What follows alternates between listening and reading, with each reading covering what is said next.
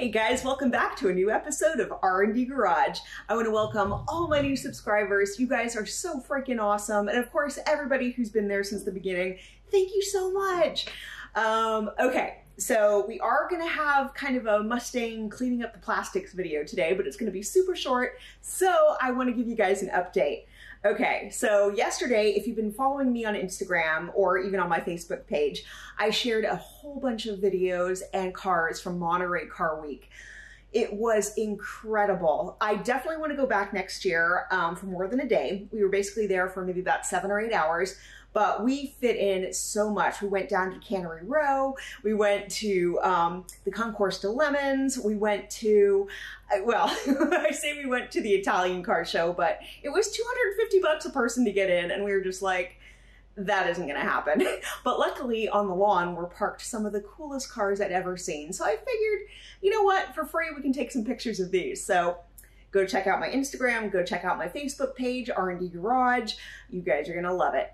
And speaking of exciting news, oh my gosh. Okay, so next week, there's an FJ video coming. And not only just an FJ video, an FJ wheeling video.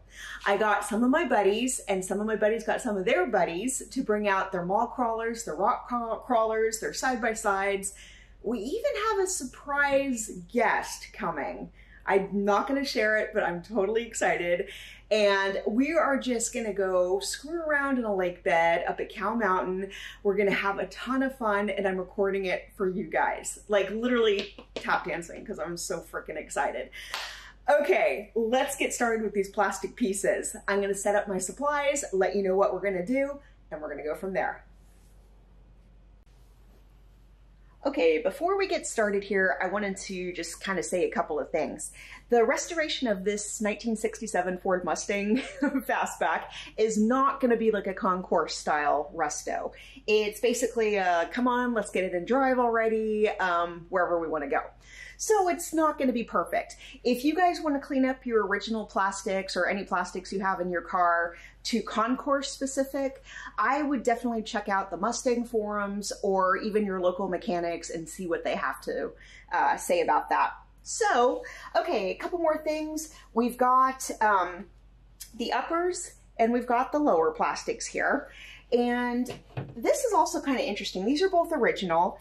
You'll see this one here has kind of like some spider webbing, which is kind of cool.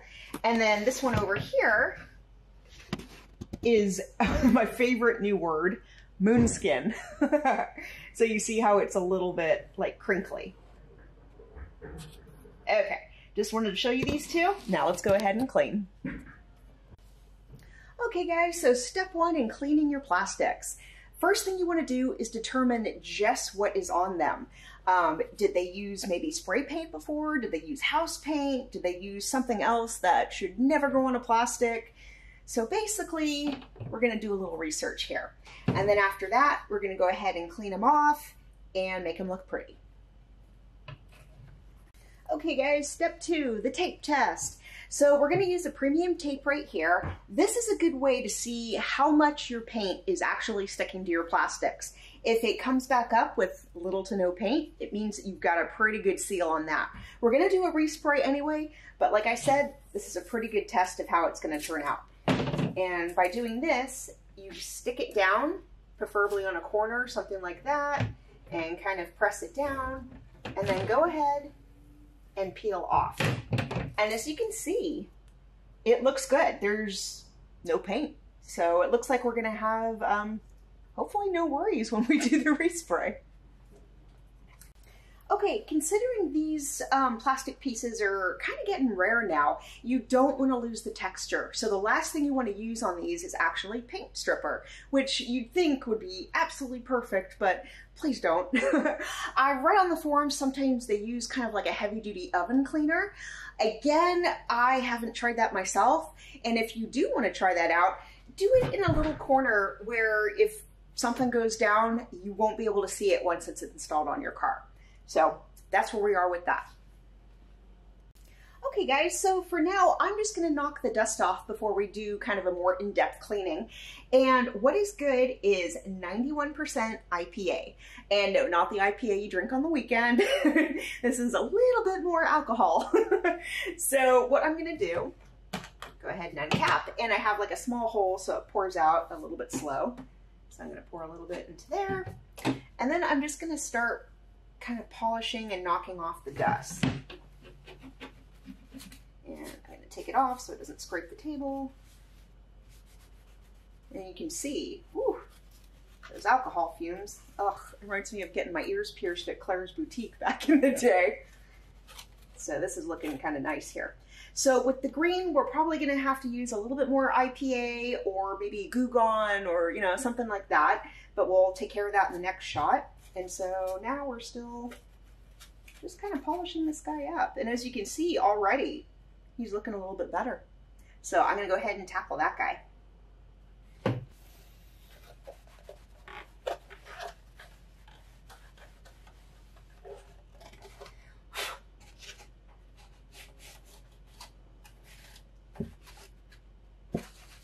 He's really flaky. So I wasn't actually gonna film myself doing the second big one until I realized I am now starting to have more paint on my rag and on my hand here than on the actual plastic piece. So you can see this is all modeled now. So this one, obviously we were both going to do a respray, but this one absolutely needs a respray. So I thought that was kind of funny.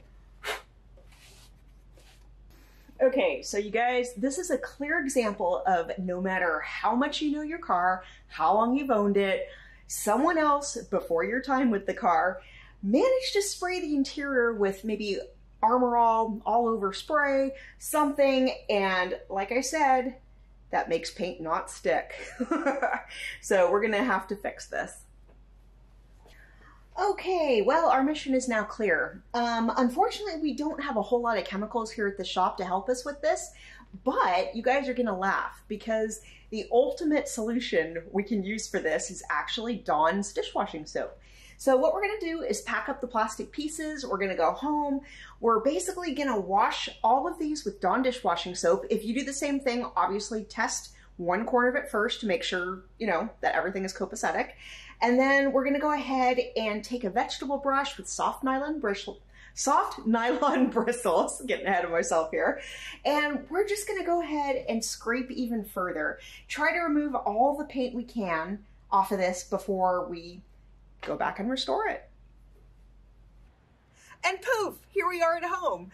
Okay, so we've got our plastic pieces, we've got our Dawn dishwashing soap. Okay, first step we're gonna do is lightly put the soap all over the plastic piece. You'll notice we have our brush with the soft bristles, very, very important. We're just gonna lightly scrub. We're not gonna try to take, you know, all the paint off as hard as we can. This is just kind of a light touch up. And if you're interested in also cleaning the chrome, we've got some fine gauge steel wool here. And again, don't give it a hard rub, just kind of a nice soothing spa day for your plastics. Okay, so first step, just a light, because remember a little of this stuff goes a long way. And then we're just gonna give it a little hit with the hose, just to kind of get it a little bit moist here. Okay, and now we're gonna go ahead and rub. So, and kind of like nice long strokes is kind of the way to go. It's almost like washing your car. You know, how you pick like one part and work your way down.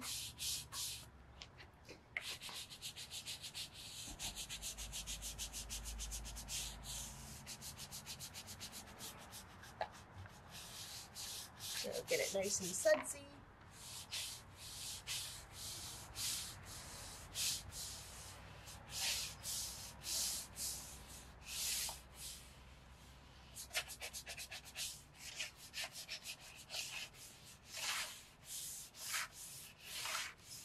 And as always, be careful where you put your brush down afterwards.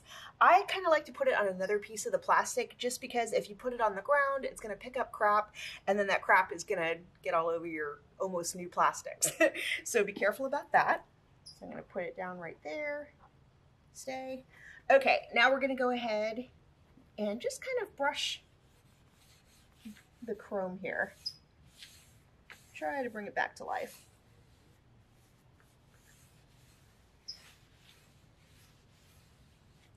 And well guys, that's pretty much cleaning your plastics 101.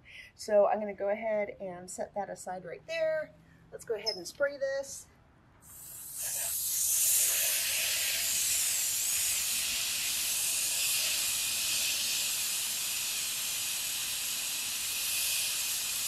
And look at that. There's still some soap on it, but you can already tell it's coming back to life. Yay! This is great. Okay, so the last step, put these in a spot where you know it's gonna dry perfectly. Now, I can put them outside because I'm in California and it's not like super hot. If you're in Arizona, probably not, because yes, they'll be clean, but they'll also be melted in probably a new shape. So the most important step is find a nice clean area so that they can perfectly dry with no residue whatsoever. Hey guys, I hope you enjoyed this How to Clean Your Plastics video by R&Dgarage. I want to thank you guys so much for subscribing. Don't forget to hit that subscribe button, for liking, commenting, and all the rest. I appreciate you guys so much. And like I said, I am so excited for next weekend, bringing you a wheeling video. I don't know how long it's going to be. I don't know how short it's going to be, but I am super excited. So until then, take care and have a great week.